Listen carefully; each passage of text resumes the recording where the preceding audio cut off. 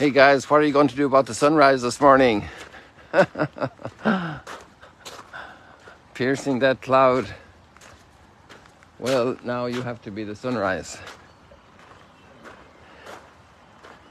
In your family, at work, at school.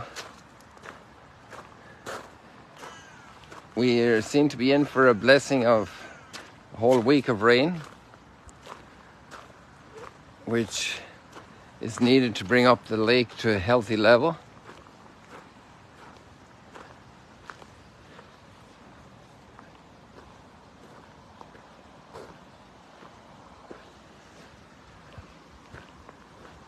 Sounds like we have a waterfall over here.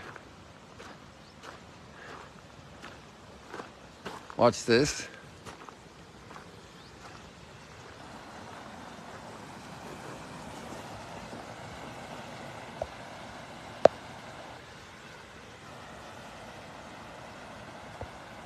The blessing of water and life.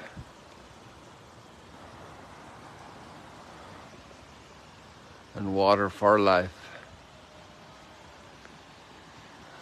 And living water.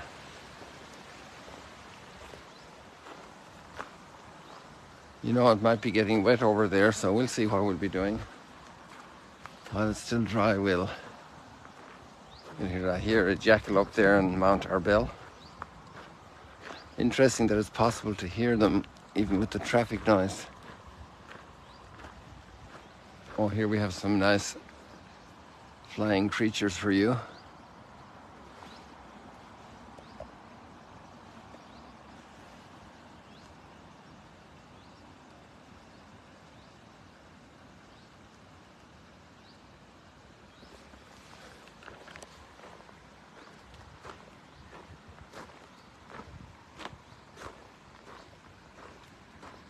And we're dancing with David today.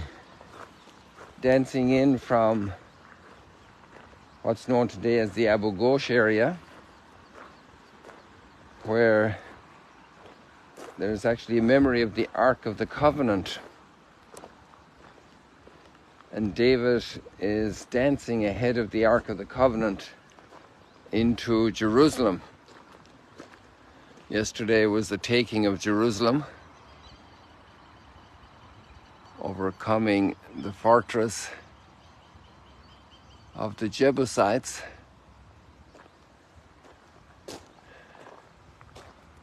Somebody told me the other day that these are not, the wonderful photographer of the birds I talked about yesterday, that these are not cormorants. This is a different one with a very long beak, and I just checked that right now. I struggled retaining names.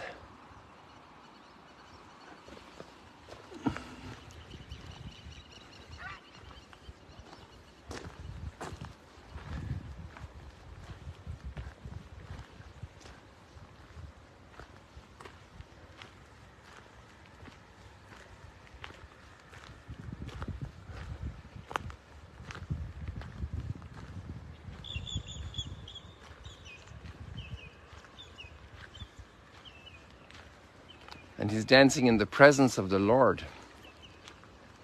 Got some wild catfish activity over here. Let's hear them splashing.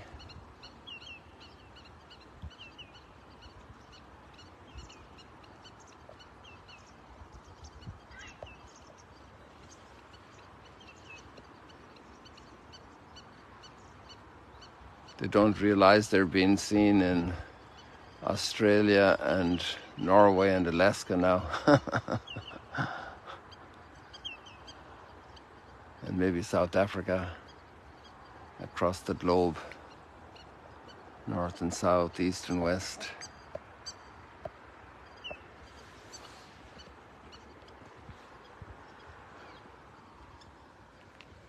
It's really gorgeous. And David is dancing into Jerusalem in front of the ark. With this extraordinary psalm, O gates, lift high your arches, your lintel. The King of Glory is entering. Always the hunger of the human soul to be in God's presence, to recognize God, the creator of the universe, who is also with us, near to us, our sovereign Lord.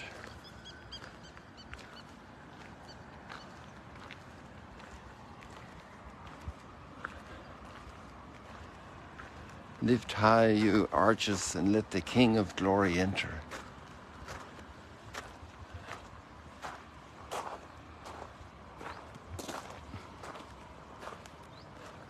David is very happy there. The sense of the human heart and soul in the presence of our Creator. And Jesus will give him a name, our Father, our Daddy. The presence of a little child when Daddy comes in, jumping, giddy, wanting a hug, wanting to be lifted up high, up in the arms, to look down into Daddy's eyes.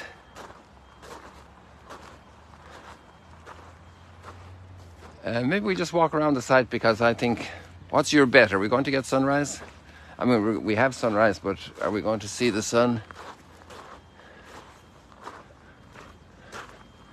It's a very long shot, so let's go around the site and just have a little walk around other places we don't get to go every day. And then there's a very big crowd over in Capernaum, which is over there behind that solitary palm tree. And there's such a crowd that, and Jesus' family are very uneasy about him, and they want to come to see him. And they say, your family is outside. They want to get to see you. And he already said to Mary and Joseph, I need to be about my Father's business.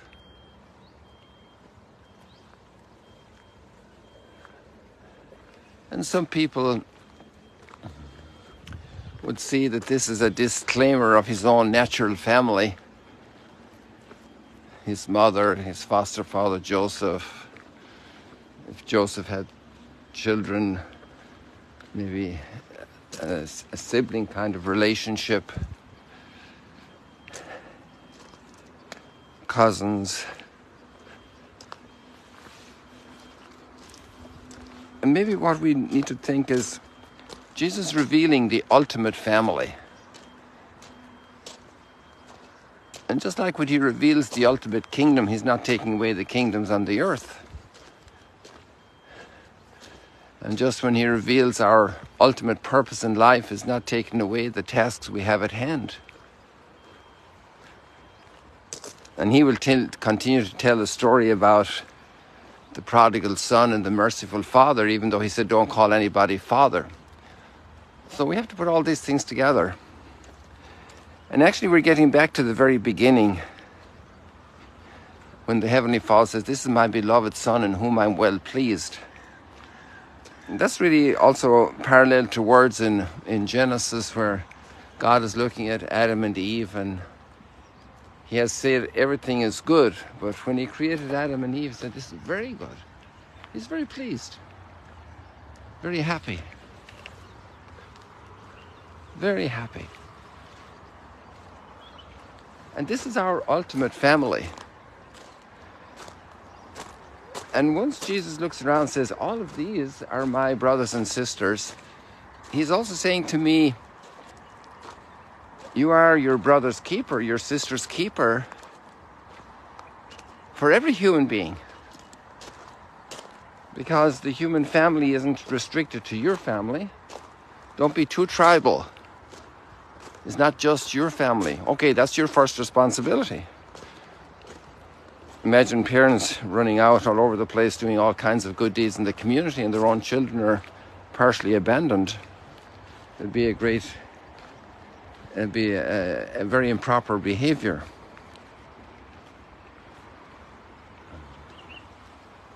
Sometimes very zealous people,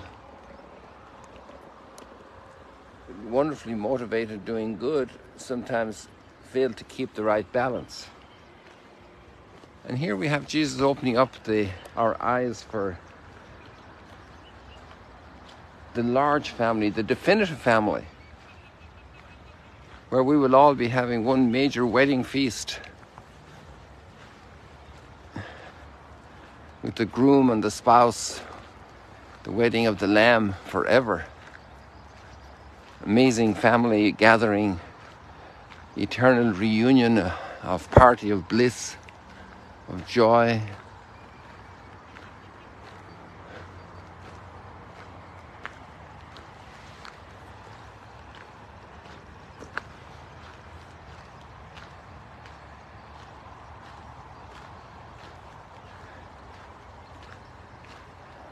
In a way, the abandon with which David is going before the Ark of the Covenant is also reflecting that belonging. I belong to God. God is my Father. God is my joy. God is my life. God is my support. This is where I belong. This is my home, my existential home. This is me. The great discovery of the Father, of the definitive family, of pleasing the Father. This is my beloved Son in whom I'm well pleased.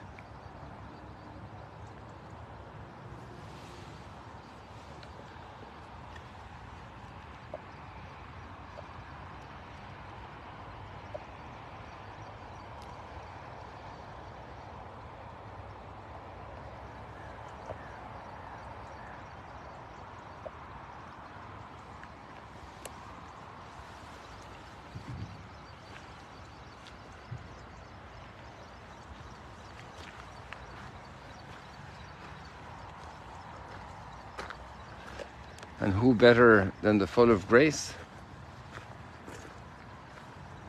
the daughter most pleasing, the mother of the Word incarnate. It's not a rejection of her, it's teaching us all to enter into that family, that total availability. Let it be done unto me according to your word.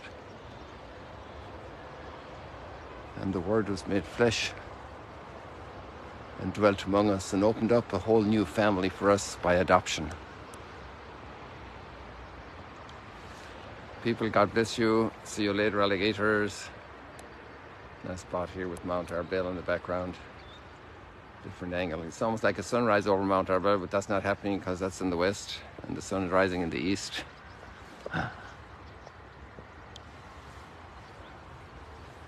God bless you today, people. Bless your family. God bless your family. Do something special for your family today. And then let's say a prayer for all those who are struggling with God, that they've discovered that their true family is in God. People who have suffering, broken family relationships, that they will find healing. And their fidelity to their family members, despite the brokenness, will be a huge blessing for everybody there. See you later, alligators.